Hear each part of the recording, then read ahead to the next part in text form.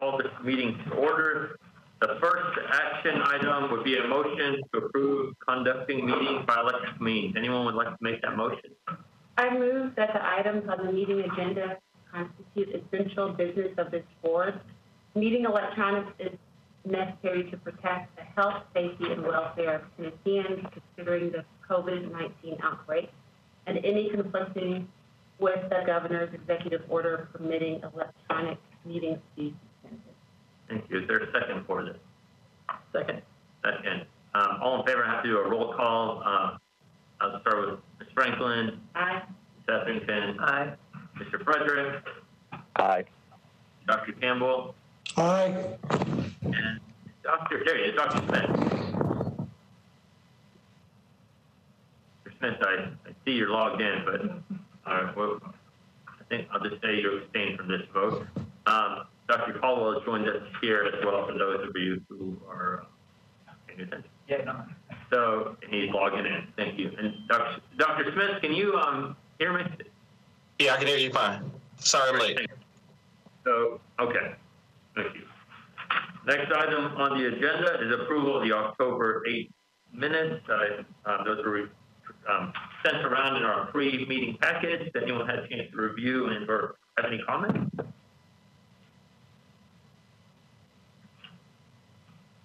Move to approve. Move to approve. Ms. Effington, is there a second? Second. All right, I'll take Franklin. Voting, Ms. Franklin. Aye.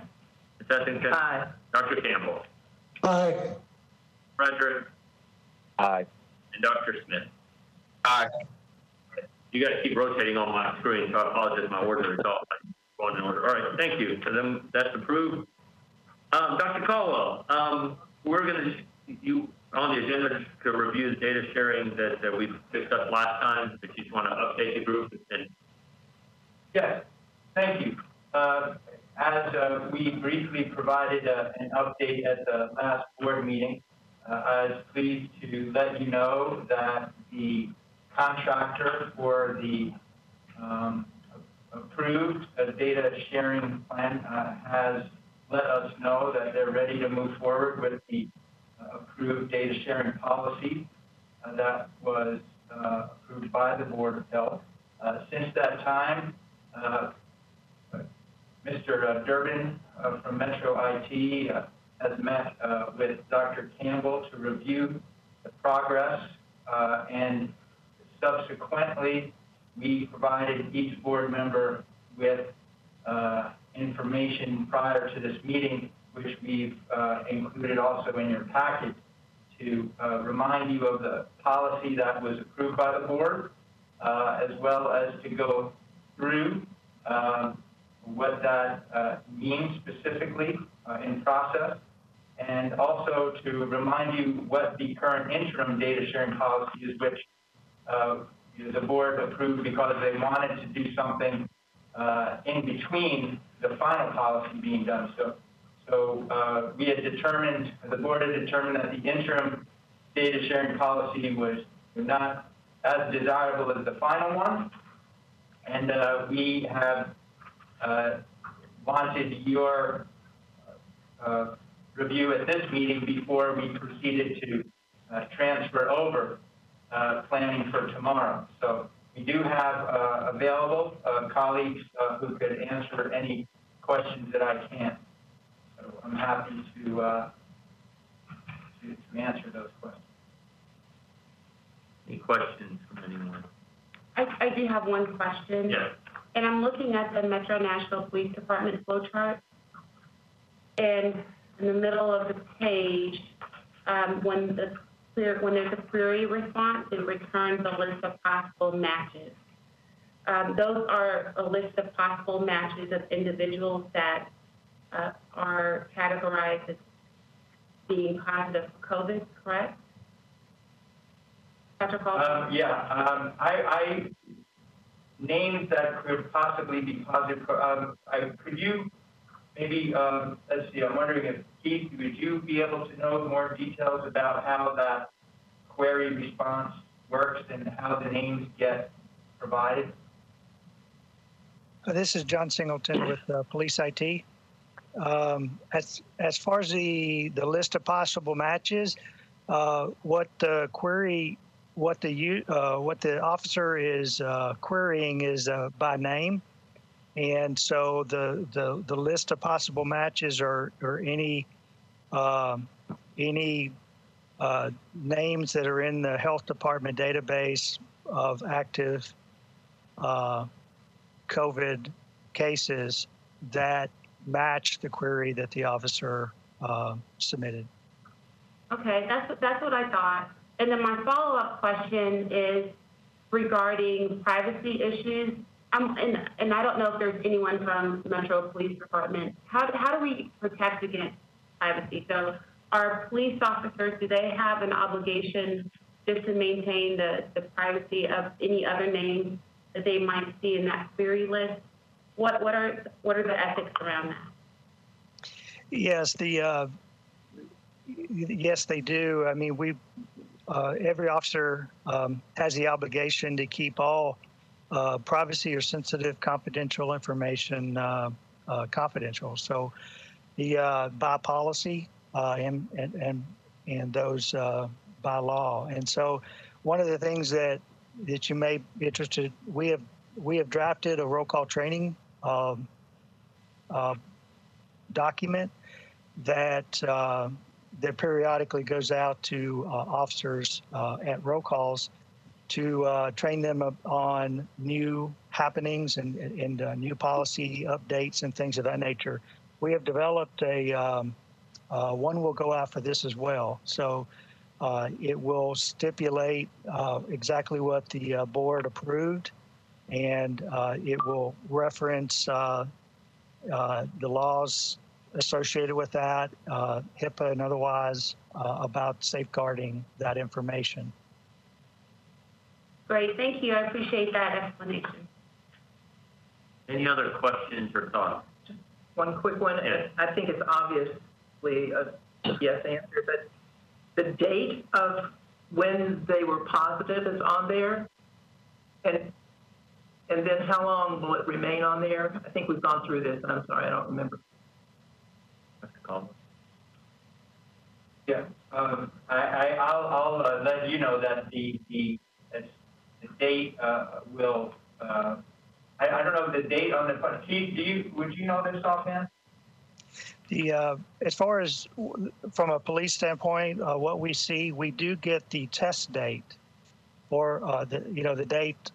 What is referred to, what we get on our side is something called a test date. So my assumption is that's at the date of the testing, and then my assumption from the health department side, there is a time frame in which they from the date that they tested, their test date is until there's a time frame there. I believe it's 14 days, but after that time, we no longer get that query. I think if I remember right, I call them when somebody was defined cleared. Active. Yeah, so 14 days or death. That's right, exactly. So as you know, on our portal every day, we give the few cases as well as the currently active cases. So those people that are designated active would be on that list, and then once they drop off and not being active, they should not appear on this active list anymore. Right. Any other questions? I'm looking at my colleagues on. I see Mr. Frederick, your hands up, please. Yes. So will Dr. Campbell's group that oversaw the development of this be the independent auditing body that we asked for, or is that already specified in some other way? Yes. I will work with our team that Dr. Campbell has put together with Dr. Campbell's approval to review how the implementation of this system is going, and can begin there. Any other questions? I'd like just to make one comment, is that we've got to have enough, we've got to have some data to review. So that we need to be doing this for a while before we can really review it. Mm-hmm. So that's correct. And Dr. Campbell, will you work with Dr. Paul to make sure what that data, time, and stuff is? I trust that. I'll leave it in your hands to ensure that timing and the data that is there, that oversight that needed happens in a timely fashion. Is that fair to say? That's fair. I'll take care of that. Thank you, sir. Any other comments, Dr. Smith? You want to make sure you have the opportunity. If you have anything, okay. Okay. No, thank you. Thank you. Yeah. All right. Thank you, Dr. Caldwell.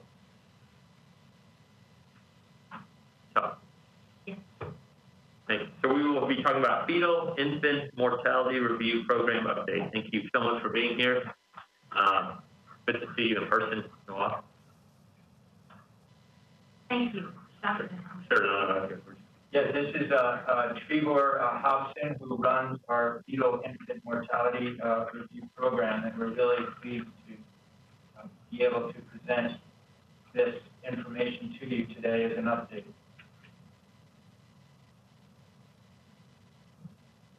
Thank you, Dr. Caldwell.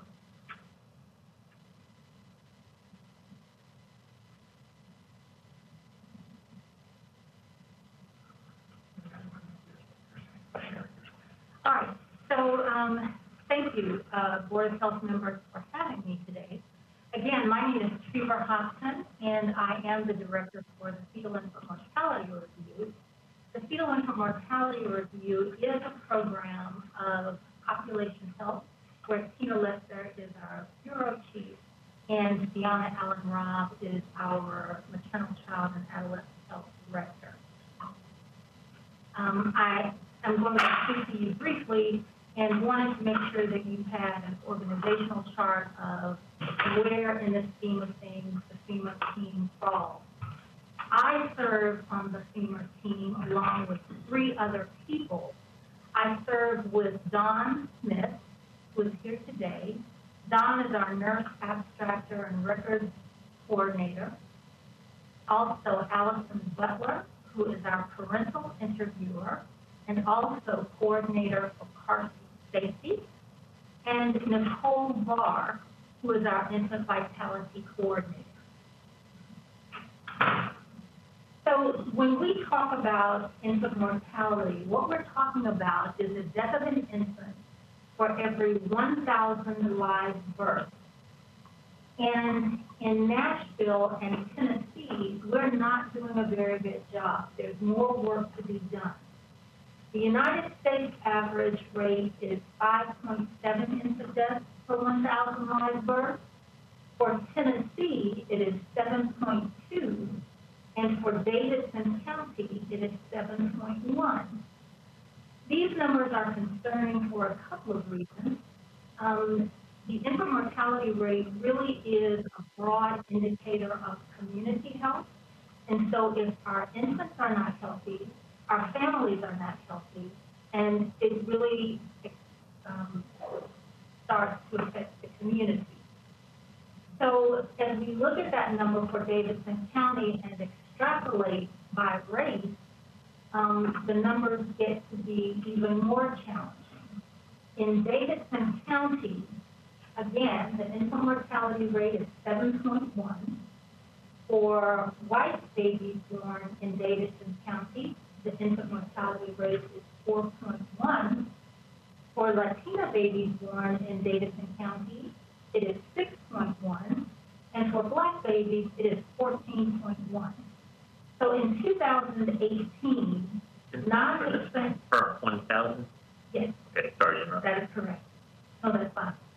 So in 2018, non-Hispanic Black infants died at a rate that was 3.4 times higher than the rate for non-Hispanic white infants.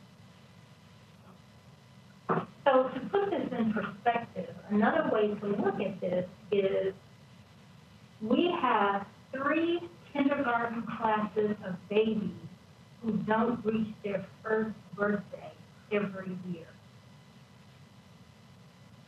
So what do we do about this? We have a fetal infant mortality team, and we have a process that is our case review team and community action team. We do lots of other things. We do car seat safety, we do outreach, we do education. Of course, COVID-19 has curtailed that quite a bit. But among the things that we do, our case review team and our community action teams are our most important partners. Our case review or CRT team is made up of physicians, nurses, chaplains, community volunteers, folks from social service agencies, and others. And they receive an abstracted medical record from the birth hospital where the demise occurred. They review that summary and look for gaps in service with everything done that should have been done for this mother and infant, and also perceive inequity in treatment at the hospital that we may determine from the parental interview. So our case review team meets once per month.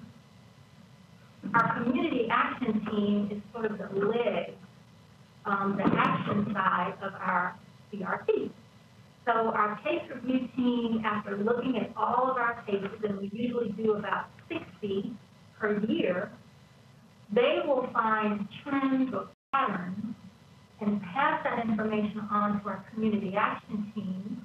And the community action team has the task of coming up with short-term and long-term goals so that we might be successful in bringing these numbers down from the infant mortality rate. So the typical woman that we saw in 2018, the cause of her baby's death was a stillbirth. She was 19 to 29 years of age. She was Black. She had a high school diploma. She had thin hair and was single. So as we look at these things, one might tend to be depressed or discouraged. But what I'd like for you to know is that we have had some successes, and we're very excited about that. There was a campaign between the Metro Public Health Department and other community partners that ran from 2015 to 2018, and we were able to see a 42% decline in sleep-related infant deaths. That's huge. And it's huge because sleep-related infant deaths are something that it is preventable. It is preventable. So we were very excited about that. We partner oftentimes with community agencies like Alive Hospice.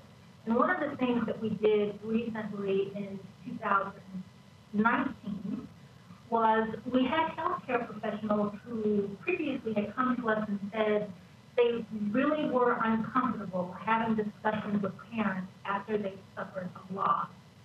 And so we partnered with Alive Hospice to put on a workshop specifically for healthcare professionals to talk about what are some of the things to say to parents after they've had a fetal or infant demise.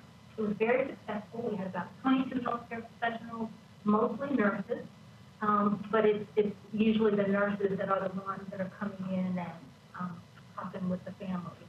I also wanted to mention to you something that we did this year. COVID-19 has caused us to try to be creative about doing things, and we had a parade during Black Breastfeeding Awareness Week, and it was a lot of fun for the staff. We actually partnered with the Metro Nashville Fire Department. Dr. Caldwell was with us. We had a fire engine from Station 1 that was sort of our grand marshal. And we went through one of our neighborhoods where we know infant mortality is high, 37207, and we handed out, tossed out information on breastfeeding safely. We also handed out masks and sanitizer. So forward thinking, what are we going to do? We have not yet reviewed our first COVID-19 case, but we know it is coming. We are preparing to expand on sensitivity training with other organizations to address bias. very much like the Racial Equity Institute training that we participated in 2019. And we're also looking to invite members from the Latinx community and LGBTQ community to participate on our committee. I think I'll stop there and see if there are questions. Can you help me, and this is, first of all, I appreciate what you guys have done. I don't think your presentation, I know there's so much more to it, the work you all do, and the 3 years I've been on the board, it's always impressed me. Thank you.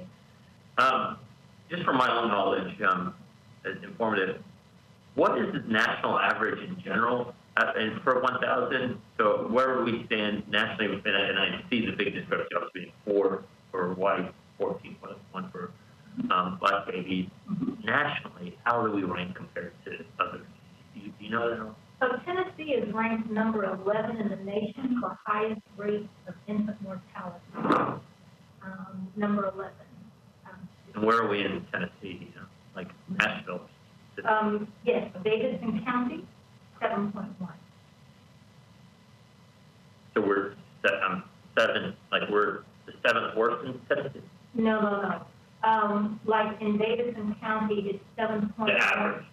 And then where is that compared to the national standard or to, and I'm sorry, I'm just trying to get a sense of, as a community, are we, I mean, no death is great, but are we better than most? Are we worse than worse? Are we the same as everyone else? I'm just trying to get a sense of where we rank compared to. We're not in a good position. Okay. We're definitely not in a good position. The United States average is 5.7. 5.7. The Tennessee average is 7.2 for the overall state. And we're right there with. And for Davidson County, we're at 7.1. And then when we extrapolate a little bit for Davidson County and look at white, black, and Latina, that's when we have that huge disparity between black infants dying and other groups. Okay. And again, Tennessee is ranked 11th in the nation, so we're like almost in the top 10 for babies dying. Okay. We're right there with Ohio and Louisiana and some of them. I mean, I think your description of 3 classes a year really, I mean, it hits me, right? Somebody just had a kindergartner last year. It really, are you? No, I just wanted to add back to his question of the 95 counties. Are we, as an urban area, it's always going to be worse in the urban areas like Nashville, Memphis, Knoxville? Do they break it down in terms of what counties are leading the bad? The worst county, according to statistics and FE in Tennessee, is Madison, that area. Really? Mm-hmm. Because the rural areas have problems that the urban areas don't have, but they still have a high infant mortality rate. They don't have a lot of access to obstetrical care. Right. It's few and far between, so there are some different problems that they have, but rural and urban in Tennessee, we're not doing very well. We could do better. There's work to be done. Then one last question, maybe not last question, but, and I apologize if I forgot the name of the program, but there was a federal grant, a pretty significant one because of the great work that was done here. The Strong Baby thing. Yeah.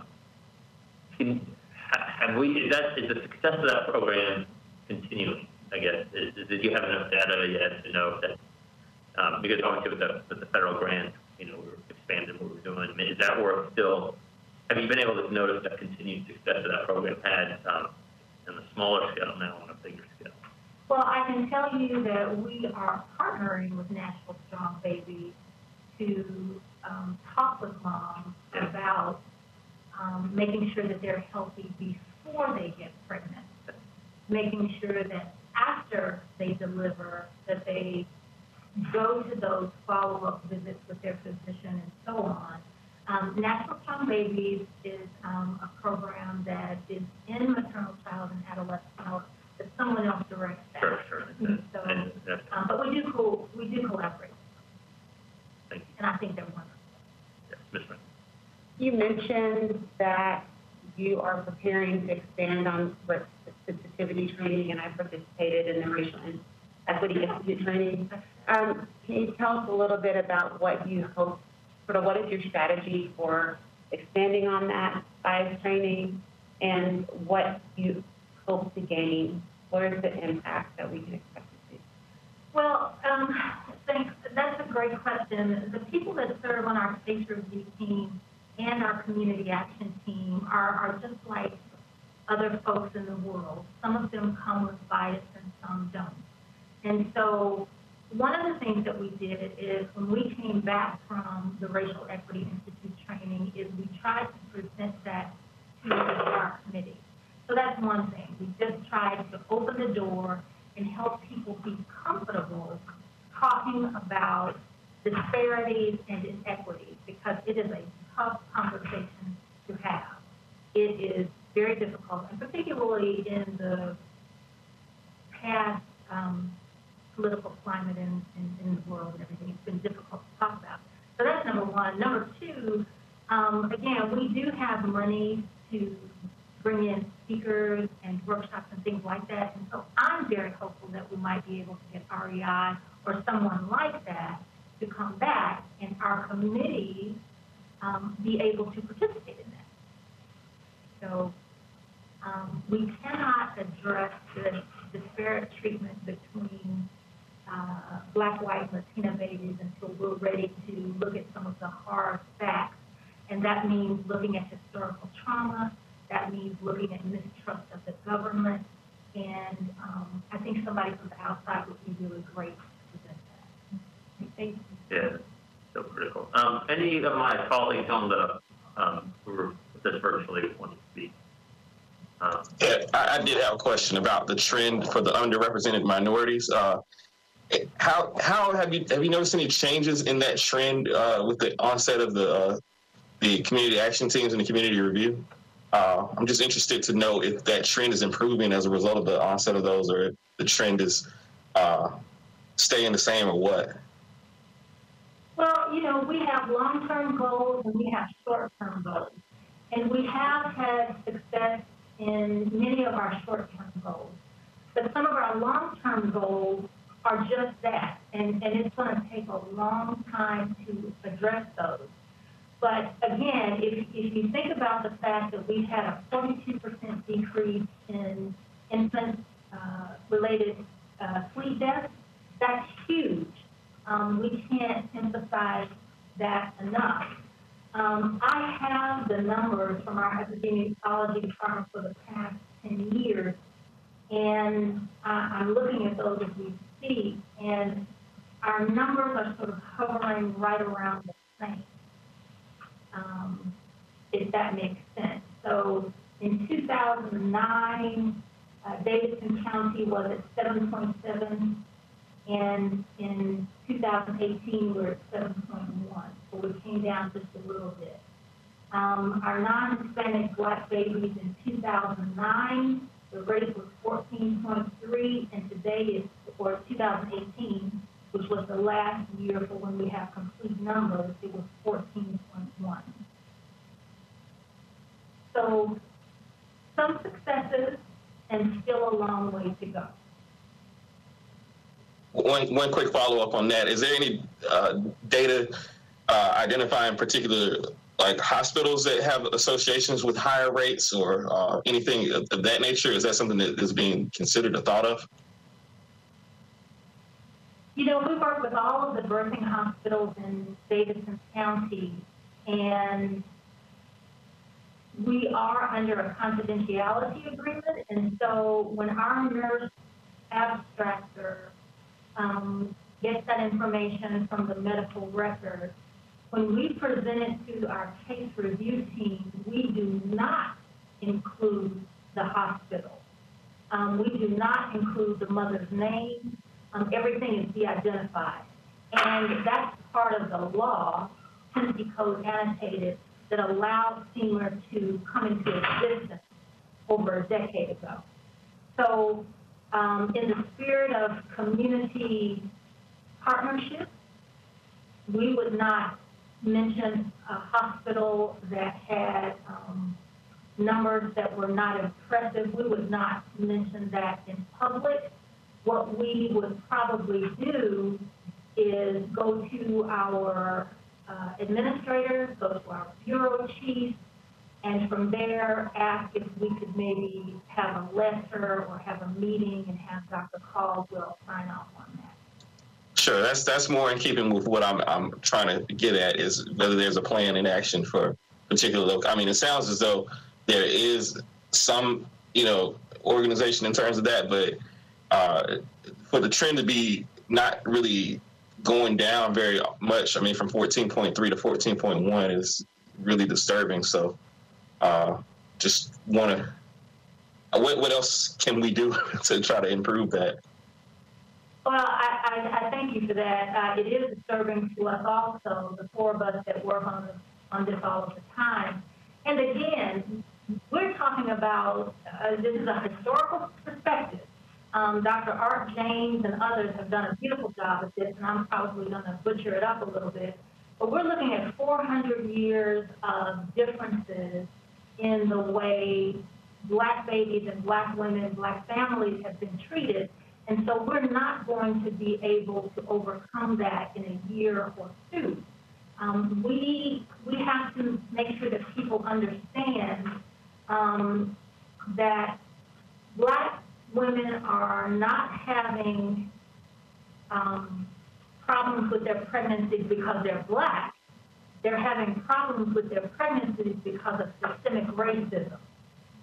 And so the T.H. Chan School of Public Policy at Harvard has some papers on this that are very good. The CDC has some information. And so that's what we're trying to explain in a very sensitive way to our case review team members and to our CAT members. It's not just that the woman was Black, but it is the systemic racism that her body endures day in and day out. Another person that you might want to look up is Dr. Geronimus from the University of Michigan. A long time ago, she talked about this theory of weathering. And what that means is that if you had a Black woman who was 32 and a white woman who was 32, they're both the same age, same educational level, and all those things, the Black woman's body is going to show up as if she's 45 or 50 in terms of vascular disease and things like that. This is typical. I'm butchering up a little bit, but again. No, you're hitting it on. I'm familiar with it, and you are on point with it, and that makes a lot of sense. And I just wanted on the record that we're addressing it from the systemic point of view, and you're doing a fantastic job of that. So thank you. Thank you so much. Anyone else? So this is one of the reasons. So this is just one particular topic, and Pops and I really do appreciate you sharing, and you shared last year too. And so this is why I've advocated for to make sure that there is a position that addresses racial and health equity. This is just one example, but the systemic root of our health outcomes and the health disparities, particularly with Black and brown individuals here in the state and county of Tennessee. That's why we need a focus to be on racial and health equity and the upstream factors that contribute to that. Thank you. I'd just like to say thank you. And one of the big highlights in these years on the board was attending the event at Tony Citizen's home. It was the spring of 2019. And I have a picture of you and others, Deanna. Deanna put a lot of work in that. So just a major shout out to you guys over the years. All righty. I just wanted one other comment, which I think is really important for why we're facing such an uphill climb here in Davidson County in Tennessee, is that there are 37 states that have now expanded Medicaid through the Affordable Care Act, and Tennessee is not one of them. And there is no doubt that that should be a major focus to address this issue that Trevor just brought to the board's attention. If the state of Tennessee were to expand Medicaid under the Affordable Care Act, we would see progress. And I think that it's our job as leaders to articulate how important that is and how much our citizens are suffering because the state has not moved in that direction. Thank you. All right, thank you. You're welcome to stay, of course, but I suspect you probably have other things you do. But thank you. This is always, and I just these numbers really, I have known, but then when you bring them in, it really, you know. Okay, thank you. Dr. Caldwell, we're going to review the draft organizational chart that we discussed last week. We're going to have dialogue, but I don't anticipate any vote on anything today, just for my colleagues who are, all my colleagues, just know where my mind is at. But of course, it's an open meeting, so you guys can do what you want. With that said, Dr. Caldwell.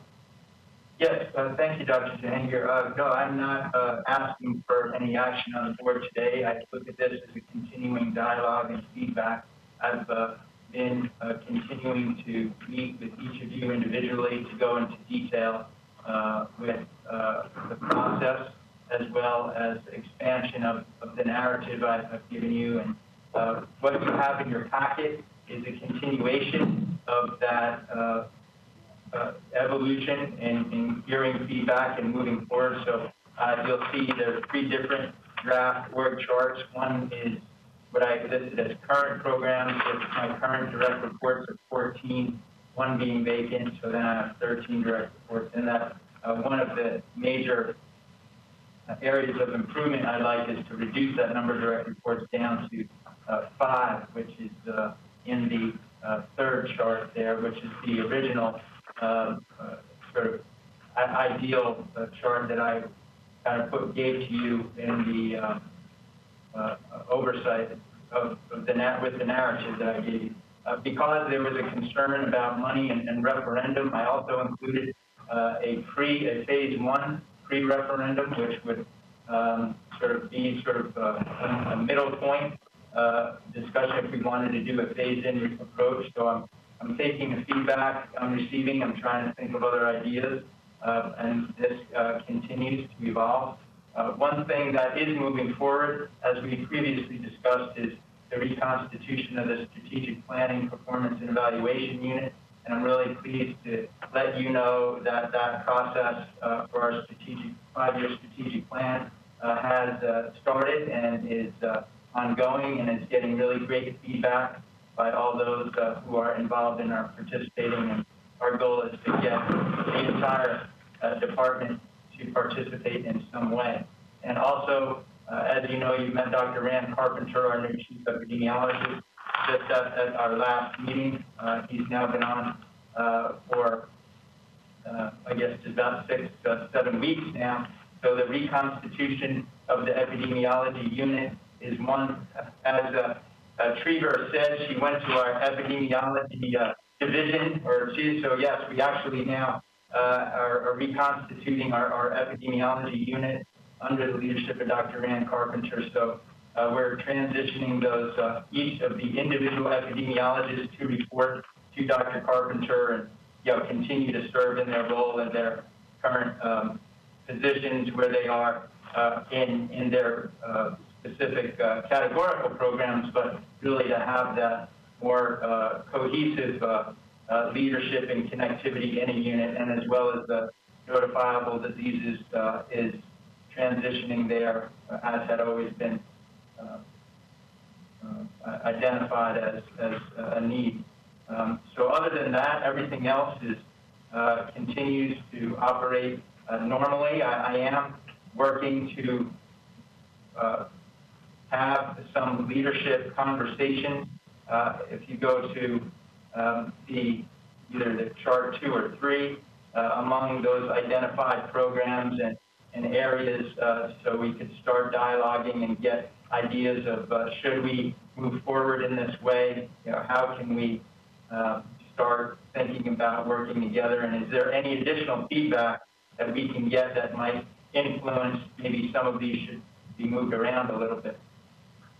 So I'll conclude my initial remarks there and be happy to answer any questions. So I look forward to providing more one-on-one feedback with you and perhaps having something to present to the board that might be able to be voted on by November, and if not, then shortly thereafter. But I don't want to come to the board to ask you to vote on something until we've had time to review this, to ask questions, and to present something that everybody here on the board feels comfortable that they want to move forward with. So I'll stop there for the moment. If I may, last time I did say I asked for feedback, and I appreciate everyone who guys are watching feedback that's been provided to me and to other board members. I did want to, as I promised last time, give an opportunity if anyone wants to publicly at a meeting give any feedback. And nobody actually reached out and say they'd like to, but I will welcome if anyone who's currently on or has access to being on would like to say anything. Speak now. Okay. Okay. So those and now I open the dialogue to my colleagues. Any questions, comments? Carol? All right, Carol, why don't you go first? Okay. Well, first of all, let me say, Dr. Paulo, it's really nice to have you in the room with us. I think this is the first time we've had the opportunity to be back in the boardroom. And you have met with each of us and given us a lot of information about what and how you want to do something, at least the what. I'm going to make a really strong request for what I guess we would call a retreat. I don't remember us having a retreat in quite a long time. We've had special sessions, but we haven't as a board. And so we're not able to talk among ourselves, even though it's an open forum. It's really difficult to have a sense of where are we all aligned, given our different conversations with you, and also after Alex invited persons to contact us, we have a lot of information and we have a lot of differing thoughts and opinions that have come to us. So in fairness to this process, I'm going to ask that we do set a time for a meeting that we may call a retreat, and that in that we have a much clearer understanding of how you think this strategy is an improvement, and I'm talking about specifics, and what you think the drawbacks are to it, and how you arrived at this. What kinds of, I know you've gone around and talked with lots of people in the department. What I don't know, maybe others of you do, is to what extent have you really listened to their thoughts, their ideas, their responses to this? And I'm sure that there are some who feel really positive about it, others who do not. But I think that we're just kind of running in circles to try and address this in board meetings solely. So it's not just the organizational chart or design, it's what it stands for. And the process of how a dramatic change has come about and what may it be if it were to come to fruition. Also, in that time, I'd like to know more about COVID and what your plans are and how your plans will fall out, as well as others in the department, in terms of, while we can't predict where COVID is going, we can predict more readily what our responsibility is to it in coming months, because it's certainly going to be around. So that's another thing that I would like to have on a retreat agenda. And I'd certainly like to understand where are we financially with all of this, both in terms of what it would mean if there were these kinds of changes made on the organizational chart. What would it mean to the budget? what would it mean to the department in terms of where and how we're filling in gaps. And then with COVID and the COVID monies that have come in, how and what are we doing with that? And those are two things I would really like to see on a retreat. And we can talk about this a lot. You want to retreat before the next board meeting or within the I just think before the year. I don't know. I'd like others to disagree or agree. I mean, I'm speaking for everybody, but I don't mean to do that. I agree, and I'm not going to spend a lot of time. I agree with everything that you said. So I heard you say the org chart, sort of the plan for COVID and our response, and I would like a detailed overview of where we are financially with CARES dollars, with Metro budget. So everything financial. That's the third one that I would really. Does it make sense to you, and then we'll throw it out to the others, does it make sense to you, since we are able to sit here and do it directly, that we're asking for that? Yes, absolutely. Yeah. Okay. Absolutely. Yeah. Because I think you've given us information that, from your perspective, that is very clear. Unfortunately, it isn't, and it doesn't g-haul with a lot of other information. Yeah, and I thoroughly understand that, and I'm happy to continue to dialogue. I want everyone to ask questions and challenge me to provide answers. I think this is going to make it a stronger process moving forward. Well, hopefully it'll be easier for you if we do it more from a group perspective. I'm happy to do it any way that you feel comfortable doing it as a board, absolutely. What I do know, and what I would like also, as you continue to reflect on feedback you're getting, is ask yourself where that perspective is, and like my perspective is the whole organization and the connectivity and all that. And so the feedback to me that is really helpful is to help me design a better functioning department overall, as opposed to these programs and those programs, like they're working just fine by themselves, leave them alone. That's good to hear. Whatever feedback anyone wants to provide, I think is very valuable. However, I'm taking a step back to see how it all works together. And that's one thing that I find most valuable when my colleagues in the department and even other advisors, of course you as well as others, can take that step back and see how it's all working together. Because I think that, for me, as I learn about the history, more recent history, as well as just what I walked into, I think really has room for improvement. And I don't think we would just, disagree with, over the years, there's been a lot of energy put into steps. And I think that's one reason that those of us who've been on the board for a while are perhaps, in your opinion, taking a more major role than normally to try and understand the specifics of how this is going to play out, but also not just what the department's going to look like. What is your role in doing it? Because that's not as clear to me.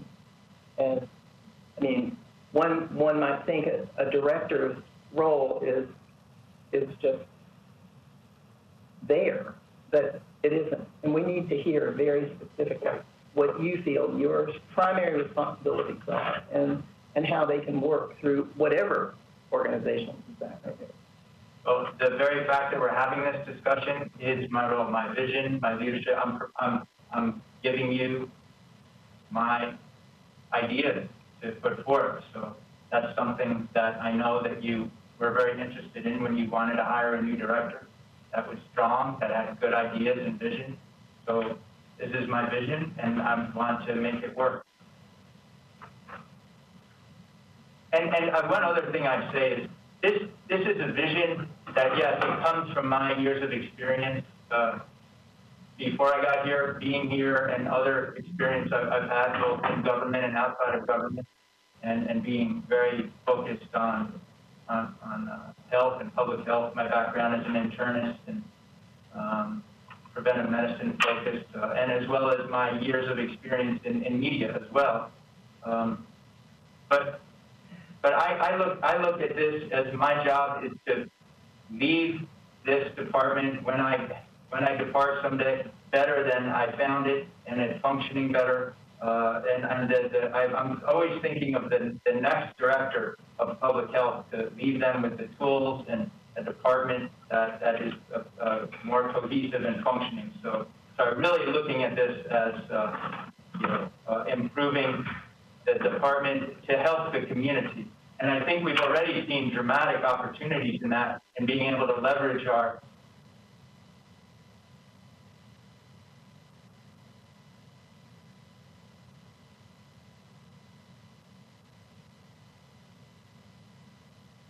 I can't hear anything.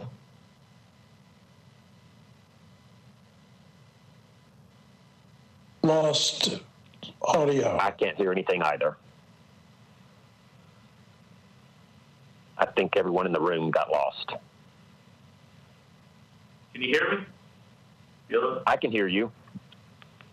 This is Dr. Caldwell. I'm trying again. Are you able to hear my words? Yeah, Dr. Smith and Dr. Campbell, can you hear us? Yeah, I can hear now. Yes. Mr. Frederick, can you hear us? David, can you hear us? Yes, I can. Okay, got it. I can. It's kind of a stupid question because you can't hear me. You won't know I'm asking that. Sorry. All right, sorry, Dr. Caldwell, please. Yeah, I was going to just conclude my thoughts. Sorry if you missed a few sentences of what I said, but I think it just could be captured simply by saying the vision I have to improve the organizational structure is one that I hope will be one that would be welcomed by future directors of health. So I want to continue the dialogue. I'll leave it to them. Anyone else have any dialogue around this? I just want to say that I really do appreciate the feedback that I received. I feel that it was balanced feedback, well thought out from team members that have been here with the health department. So I just want to say thank you for all the feedback. It's been very informative and very balanced. I wanted to express the same kind of sentiment that my colleague, Ms. Franklin, expressed. I appreciate the time for those that I was able to talk with and kind of getting the background information as to where we are now, which is very important for me, given that I'm the youngest or the newest member of the board. And I also wanted to express my strong support for what my colleague, Ms. Etherington, mentioned. I think that would be a very, very good idea and would certainly be beneficial to me from a personal, selfish level. Okay. And I think you are the youngest. I'll own that too. That is now accurate, fairly. No, I had it. Dr. Campbell or Mr. Frederick, any comments or thoughts enough? Well, I just want to support the idea of having a retreat.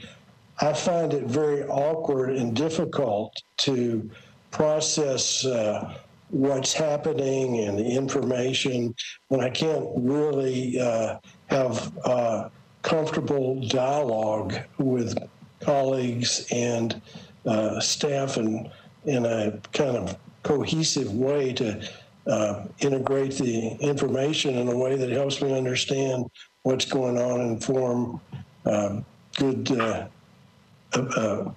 decisions about where we should move. So I just want to support Carol's notion of having a retreat to process some of this.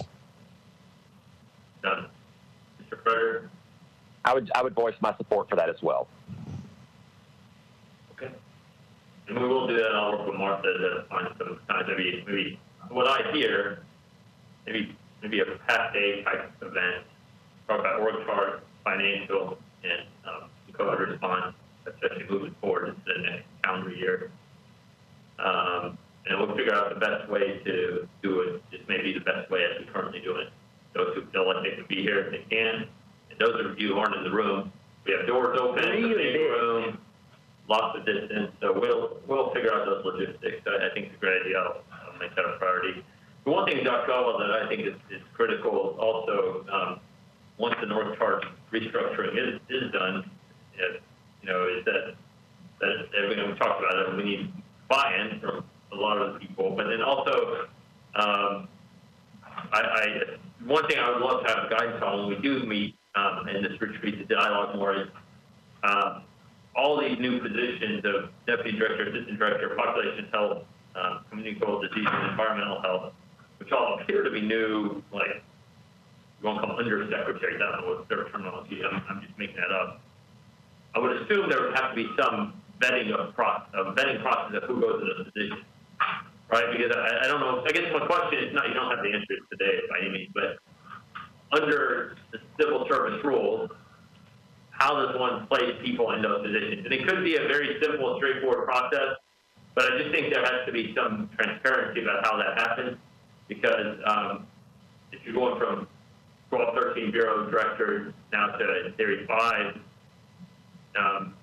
senior leadership team, I would assume, in my understanding of the civil service stuff, is there has to be some fair process and transparent process of who gets in those positions. So, no need to answer that right now, but please know that for me that is one of my biggest sticking points too.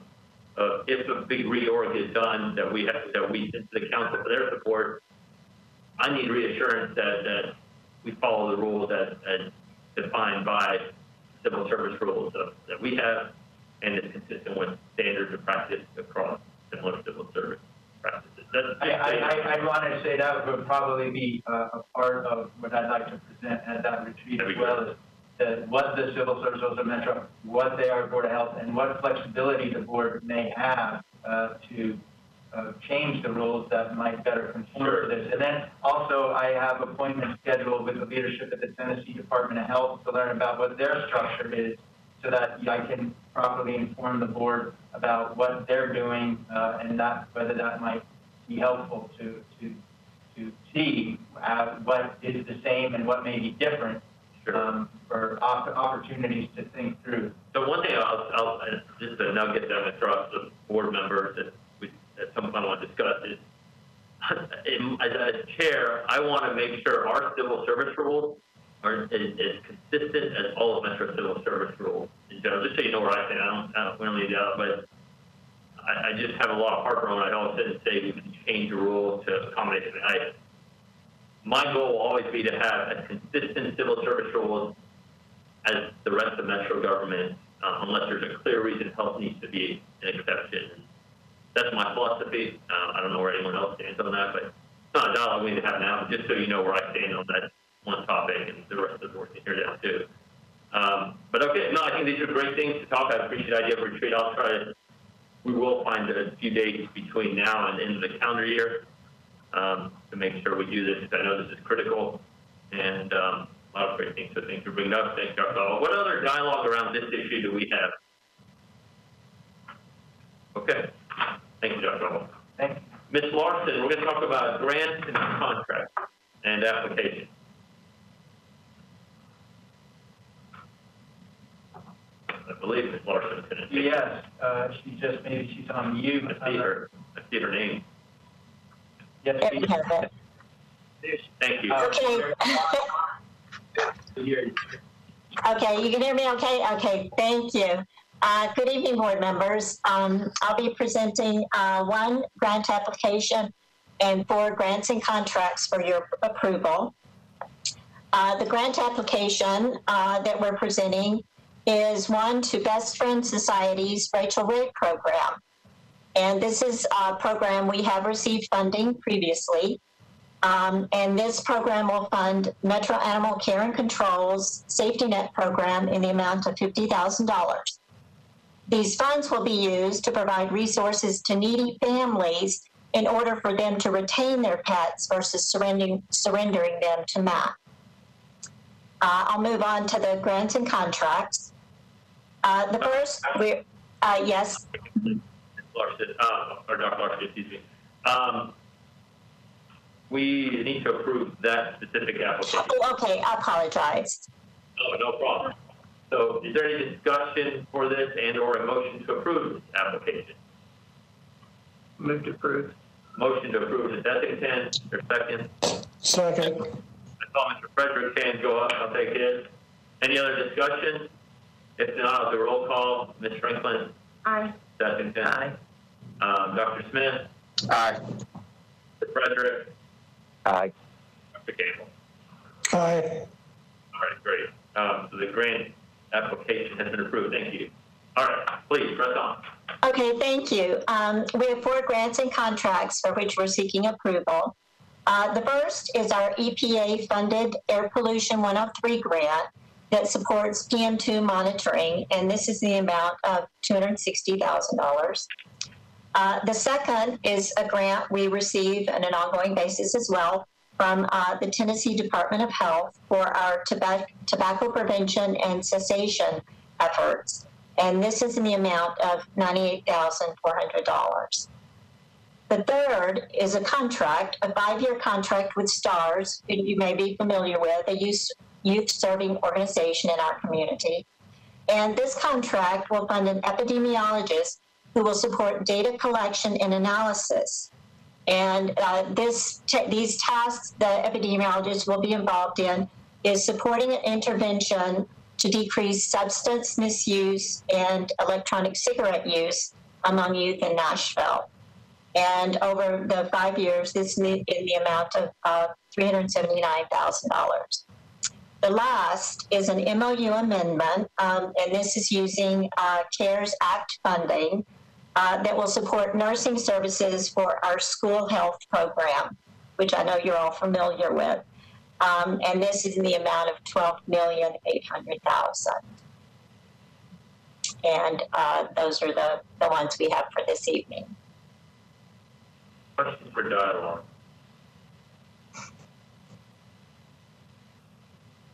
Okay. Hearing none, is there a motion to approve these? Motion to approve? Ms. Franklin, motion. Is there a second? Seconded. Okay, that's been done. All right, any other dialogue? All right, Ms. Franklin? Yes. Aye. Davidson? Voted. Oh, aye. Mr. Frederick? Aye. Dr. Campbell? Aye. And Dr. Smith? Aye. All right, thank you. I'm really excited about this school nursing. Isn't that something? Yeah, That's Dr. really good. Caldwell said that the other day. All these years we've been trying to get a nurse in every school, Yeah. and it took a pandemic to do it. Well, I think that's a really great, I'm very proud of that program. I'm glad, thank you. All right, Thank you. Caldwell, the floor is yours, sir. Thank you. And we will, in a moment, have Lisa Nisler provide a little bit of an update specifically on where we are with all the school nurse being hired. But first, let me take a moment to pause and reflect on another loss we've had. Carl Sutton in clinical services, one of our longtime staff members who's been with us for over 20 years, passed away November 2nd. And he'll be very missed, especially here. And we've had worked with Centerstone to have some grief counseling. So it's been a real hard week on a lot of us here who know Carl, and even who just saw his smile. Yeah, it's been hard, and I want to just let everyone who worked with him, who knew him, his family, know that we're thinking of him. And he just was irreplaceable. So other issues that I just wanted to pull out from the written director's report, in addition to all the other information you get, was about the school nurse program. And I've asked Lisa Nisler, she's joined us. So Lisa, if you could kind of give us an update on where we are with how many sort of nurses we did have, where we're going, and how we are ramping up, and some of the challenges that you're facing, as well as what you've overcome. So Lisa, thank you so much.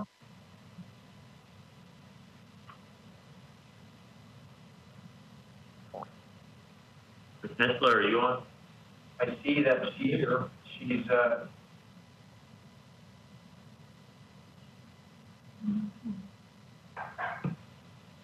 Okay.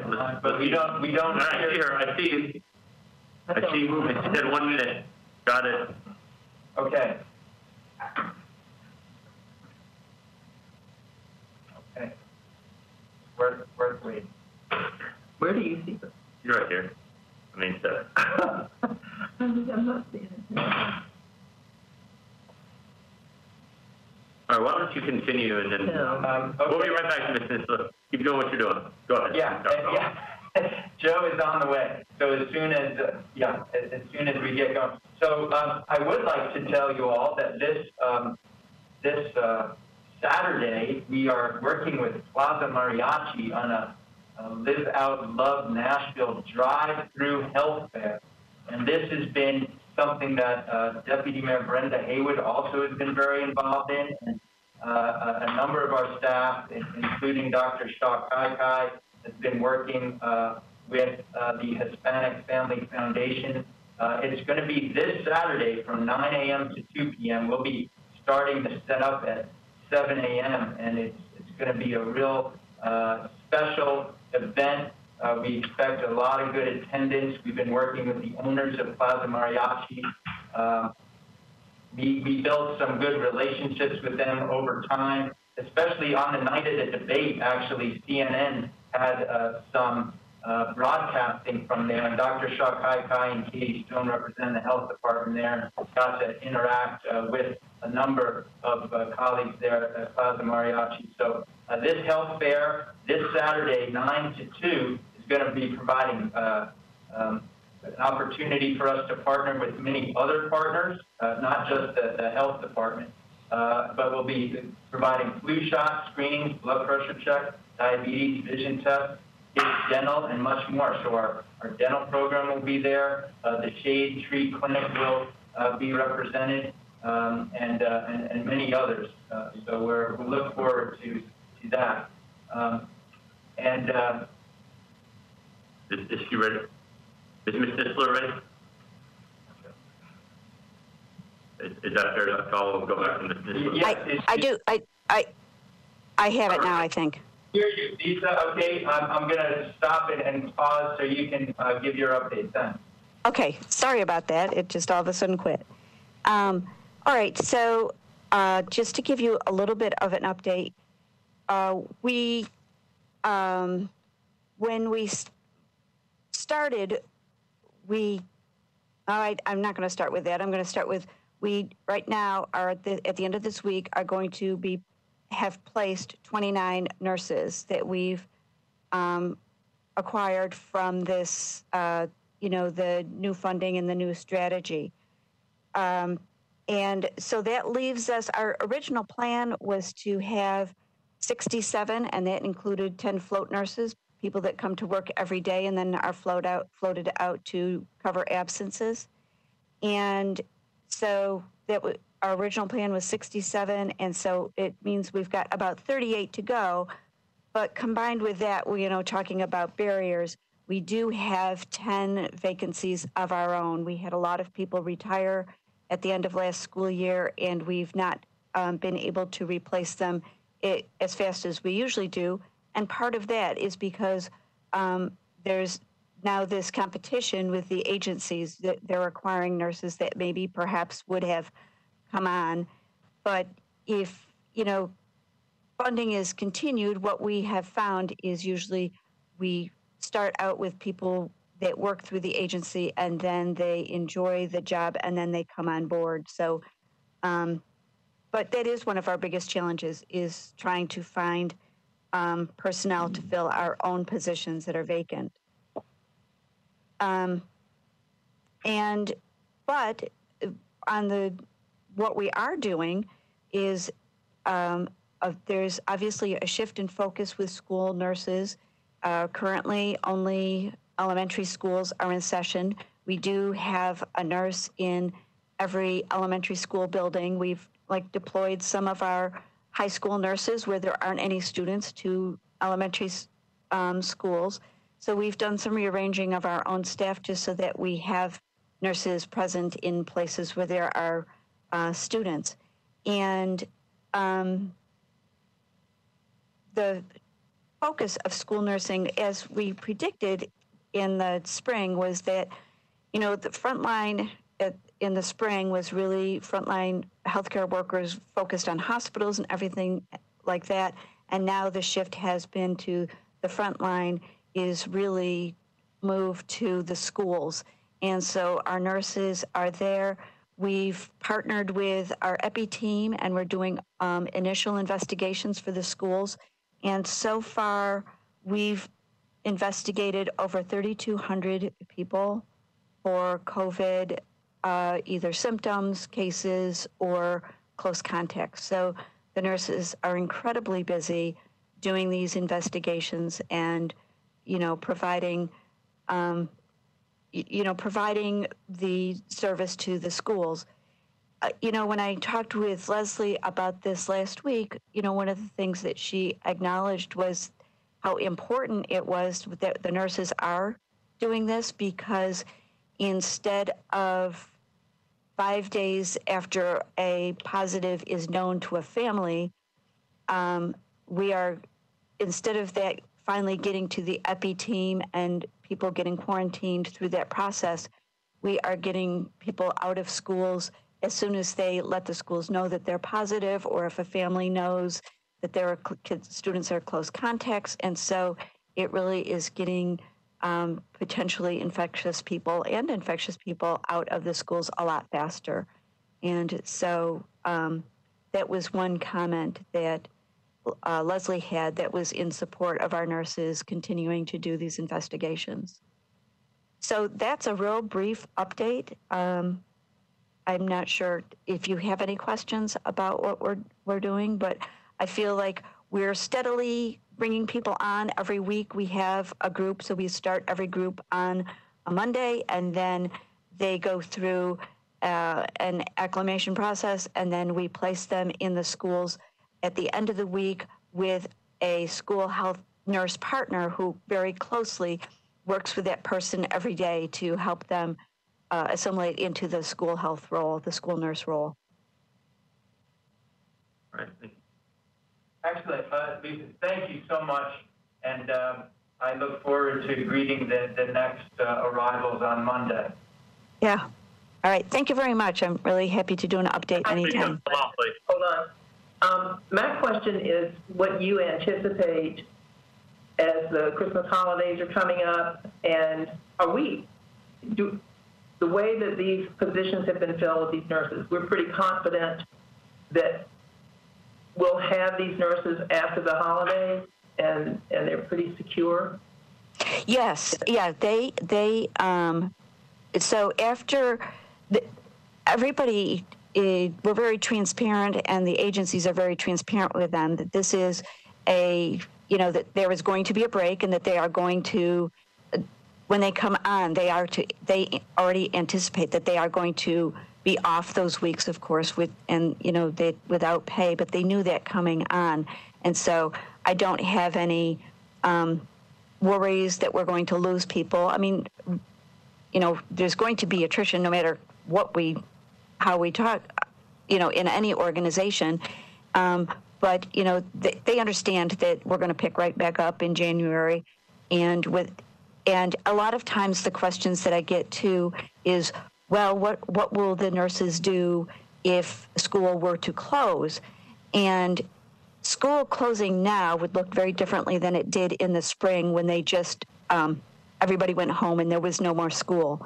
But as I talked about the last time with you guys, the nurses are still school nurses for those schools. And as long as schools are in session, whether it be in the buildings or virtually, we are still the school nurses, and there's plenty of work to do should the district go completely virtual. Good. I'm glad you reminded us that was the case. Yeah. No, that's okay. I think about it all the time. Yeah. Thank you, Lisa. Okay. Thanks again. Thanks. Just two other items to bring to your attention from the written report. One is we had a really strong breast cancer awareness month in October. We highlighted by a number of things that are written here. Specifically, we have participated in a panel discussion at the Lake Providence Missionary Baptist Church our Wear Pink Day at the health department raised over $1,000 for the Susan G. Komen Foundation. Those are just our own staff donating. And there were a number of specific promotional displays, and I got to participate myself with one with Doris Campbell at one of the recent Tennessee Titans games. We were able to partner with the NFL on augmenting what they are doing for breast cancer awareness. The last issue I just thought was really important to bring to your attention, also in your packet, which is the updated drug overdose numbers from November. And just to highlight this for you and those listening, that we now have more fatal drug overdoses, non-fatal drug overdoses, emergency department visits, and suspected drug overdoses, more than we've ever had. And if you look at the chart of 2020, you'll see we have a total of 516 fatal drug overdoses this year in Davidson County. That's a 34.7% increase from last year. There were 1,979 non-fatal drug overdoses, emergency department visits. That's about a 31% increase over last year.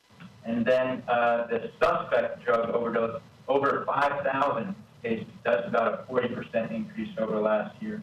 So I hope that these new monthly reports are valuable, helpful for you, and we continue to make this a priority and to do everything that we can in a very leadership way. And I know board member Etherington, you went to spend time with the program and saw some of the really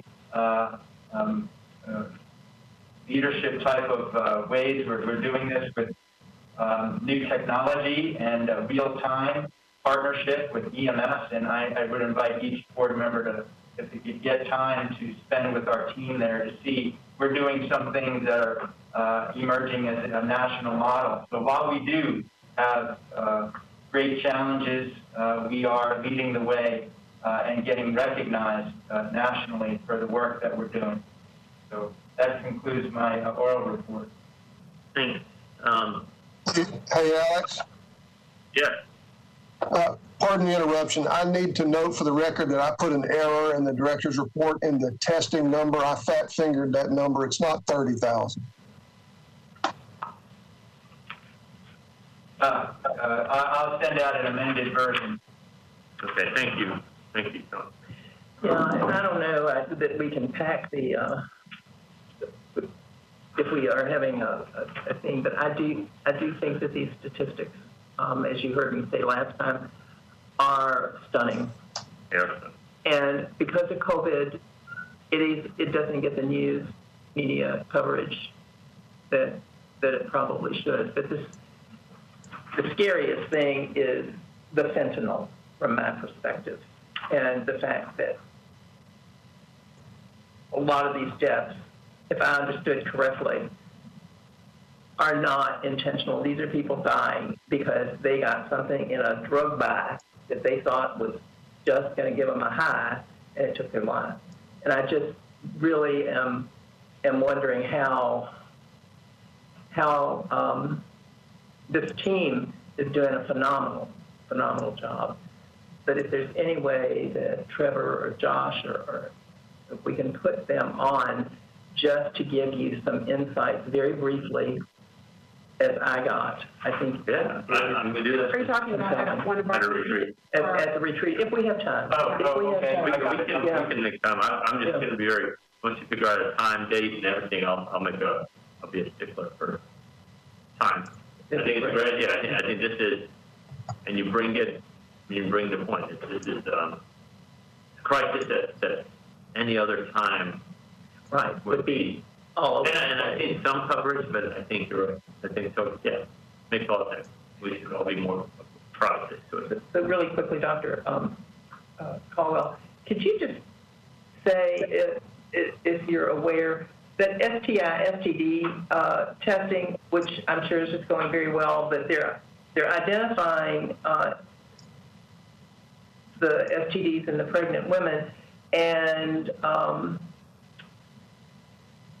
Do you know if we're tracking whether or not, once that's identified in our patients, that we're tracking that they are coming either back or going somewhere for treatment? Yeah, I would hope that we are, and I can give you that data.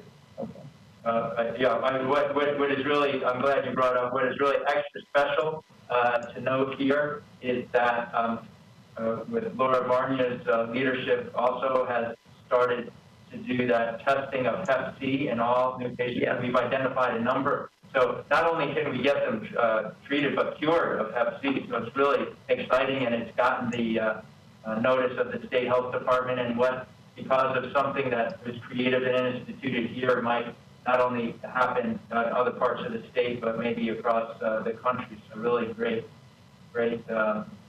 work. Is Laura on here? Excuse me? Is Laura on here? No, but the SDI, that's her name is not. No, I mean, if she was on here, she could say whether or not they're coming to us. She's actually taking November off. She's off for the month. Hi, this is Dr. Shaw Kaikai. I can speak to that. Our STD and HIV outreach team do an excellent job reaching out to these women and bringing them in. So whether we're notifying them and they're coming in, or we're getting a referral from the doctor's office, our DIS team are on it, and they get these women in to be treated. And we usually give a report to their and physicians. Super. Thank you. Thanks, Doctor. Any other questions, dialogue that anyone would like to have? Hey, thank you, Dr.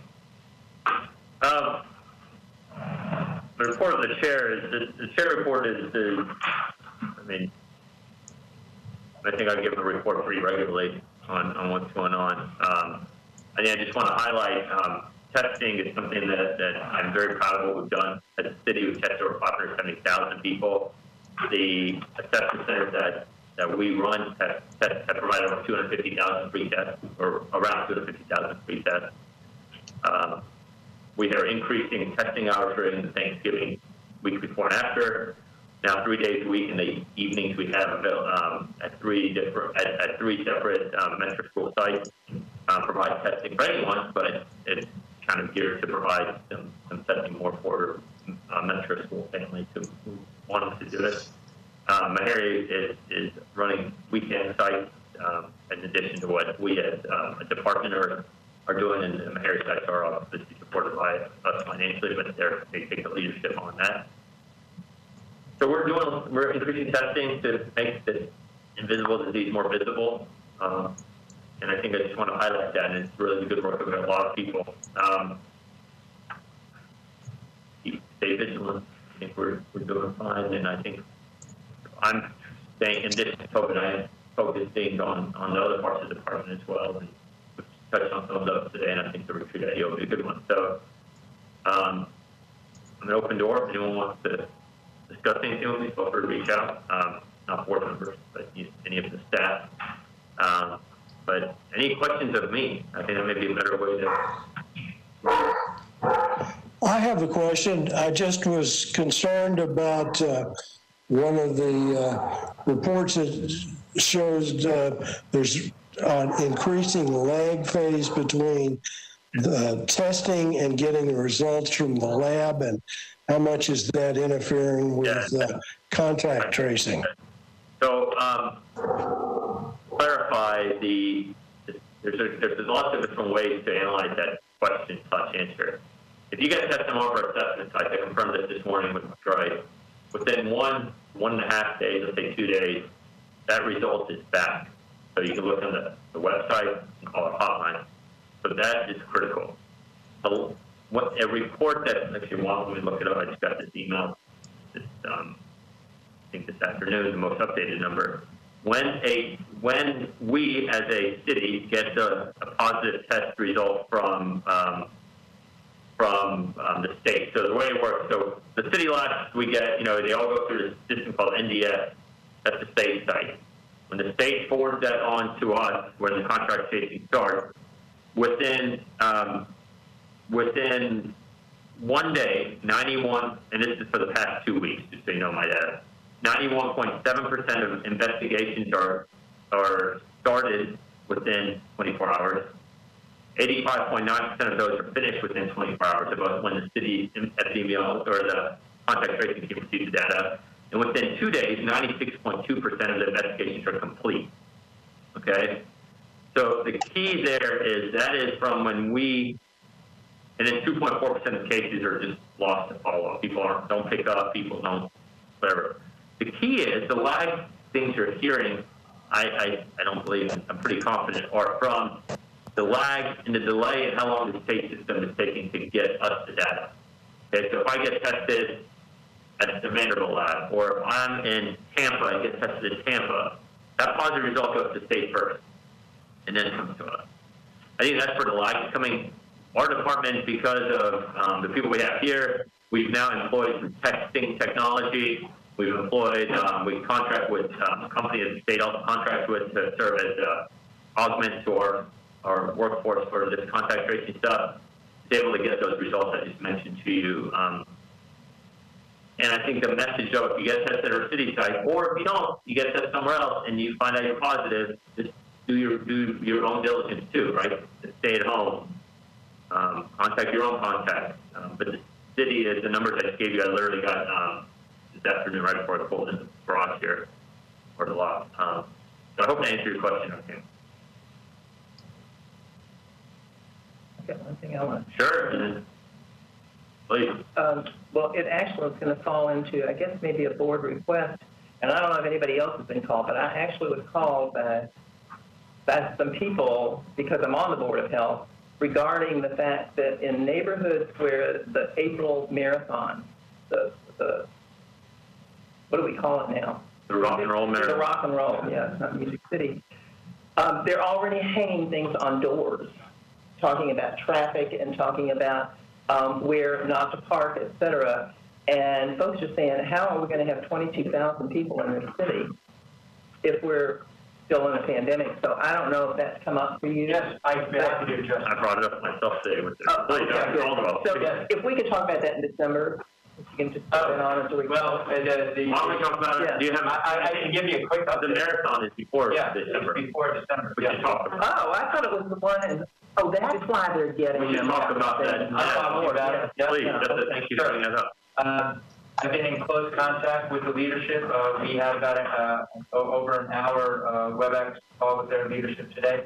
The marathon event is not the one that you would normally visualize, though people bunched up at the beginning. They have significantly reduced the number of attendees, and they have really national and international representation in assuring that it's a safe event.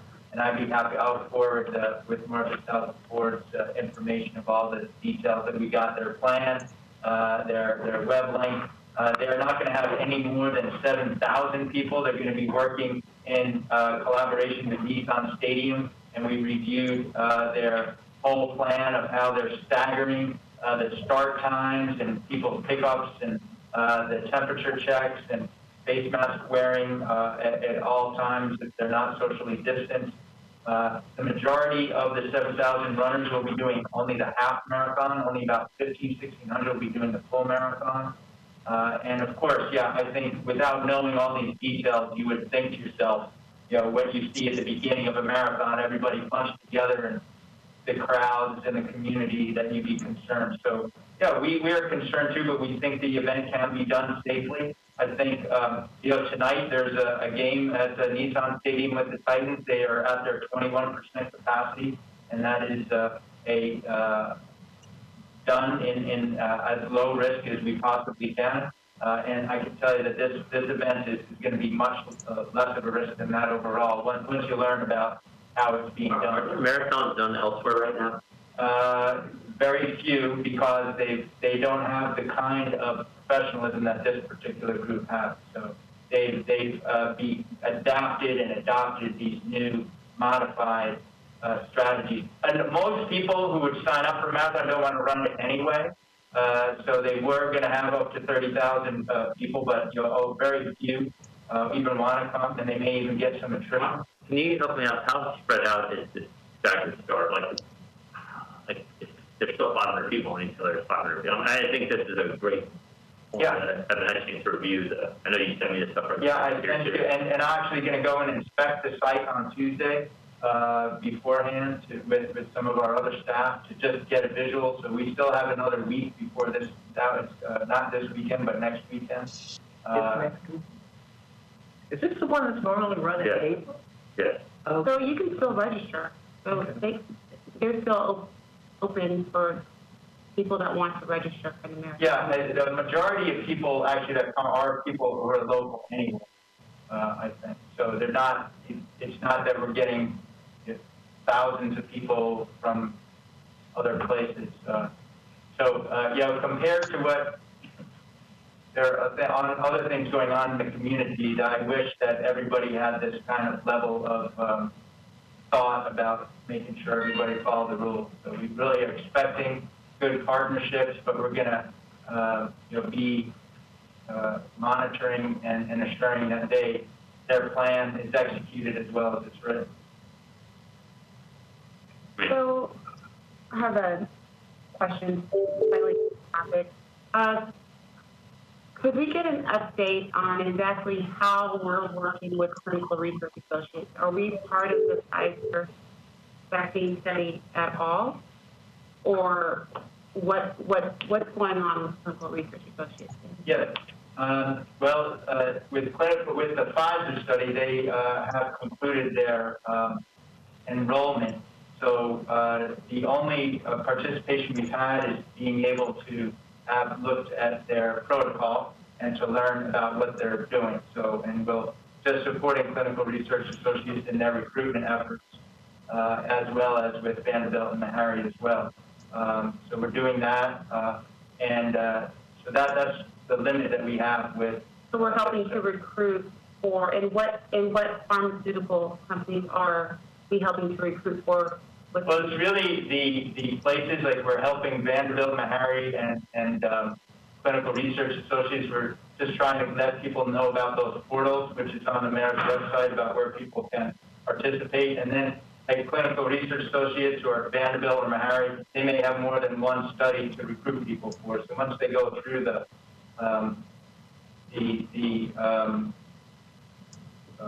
having a conversation with them, they can figure out which study they may want to participate in. I do know that the clinical research associates also is proceeding with the AstraZeneca study. We have not yet been asked to help them see any patients in that. That is the one that we were probably going to be most involved in.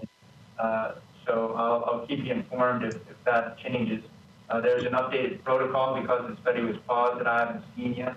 And I believe that there's a few other studies that they're considering. I don't have the latest update. That's the most information I have about them.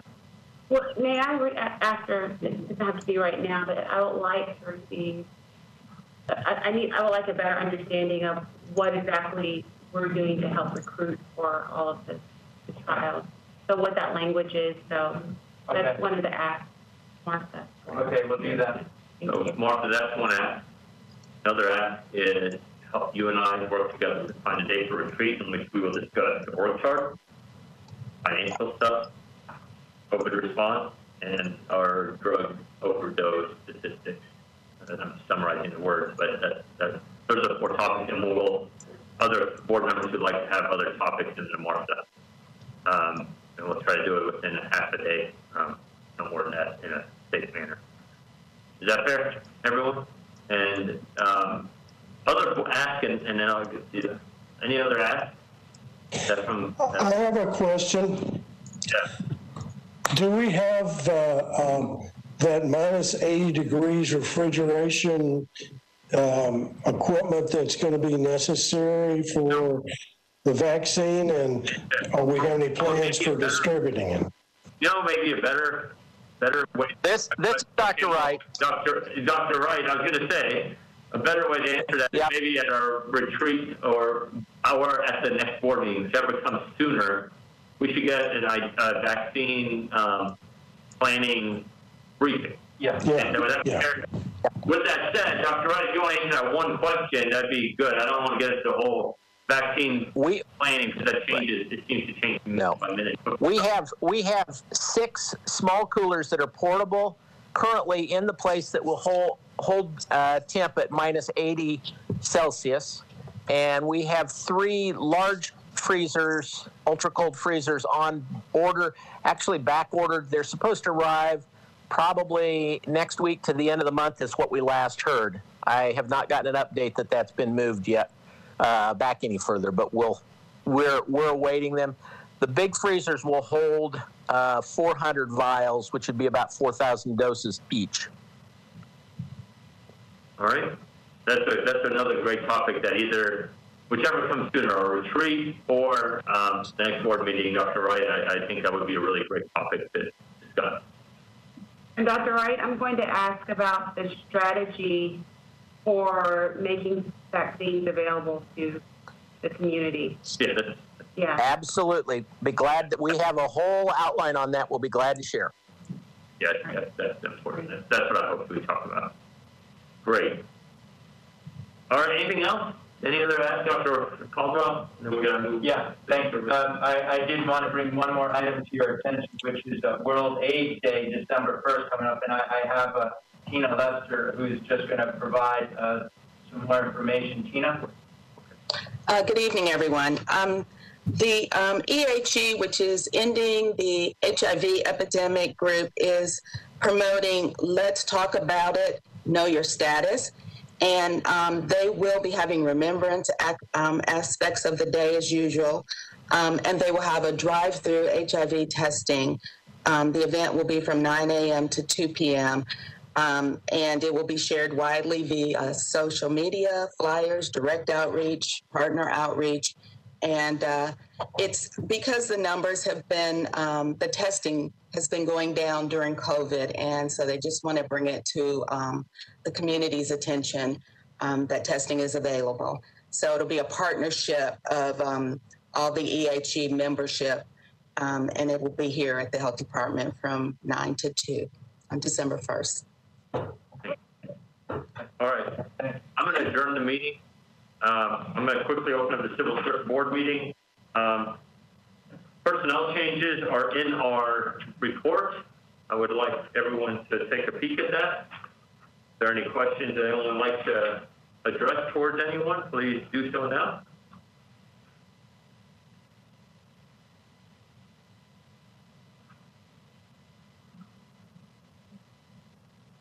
Diane Harden, when did Diane leave? I mean, she was here for however many years, right? 10/30/2020. Yeah, she left 10/30. So I don't know, it's just such a startling thing when somebody's around for so long and all of a sudden, is she gone? No, I think she's still participating with a relationship with us. And I'm sorry, I don't know if anyone else would have been able to tell us. Anyone know anything about Ms. Harden, or we find out later? But, yeah. Great. She retired October 30th, but she probably will be back in a part-time position starting in December sometime to help out with the finance department. Thank you. Yes, thank you. Anything else? Hearing none, meeting's adjourned. Thank you all so much. Have a good day. Thank you. Happy Thanksgiving. Oh, yeah. Happy Thanksgiving. Be safe, everybody.